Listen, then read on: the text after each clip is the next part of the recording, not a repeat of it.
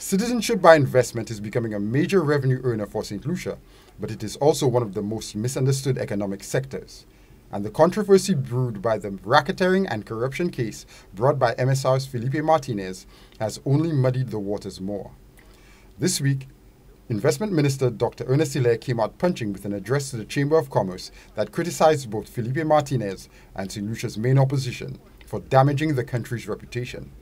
And aside from the political punches, Dr. Hilaire took a moment to try to explain how CIP really works.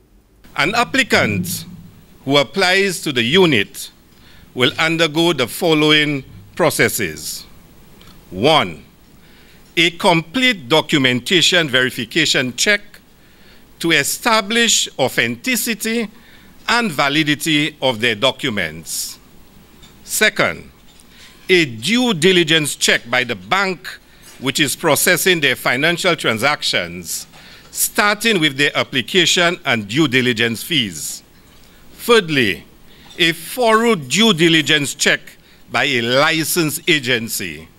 Fourthly, a law enforcement review.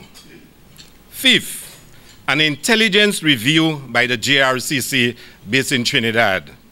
6th, a financial review by the Financial Intelligence Unit.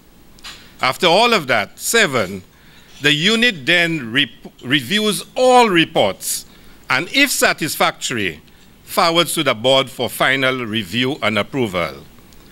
The applicant, if approved, is then asked to provide the minimum investment amount, and when done, a certificate of registration of citizenship is signed by the minister. It is important that you remember that the applicant pays the minimum investment amount at the satisfactory completion of the entire process that I outlined. Dr. Hilaire insisted that St. Lucia's CIP was founded on strong due diligence, and much has been done to strengthen that aspect since 2021. After reviewing the industry landscape in 2015, St. Lucia was of the view that any program must be built on a robust and rigid due diligence foundation. It is for that reason that we built a due diligence capability which is fit for purpose. I am also pleased that since July 2021, St. Lucia has taken further steps to strengthen its capabilities, including a bank financial review and the FIU review.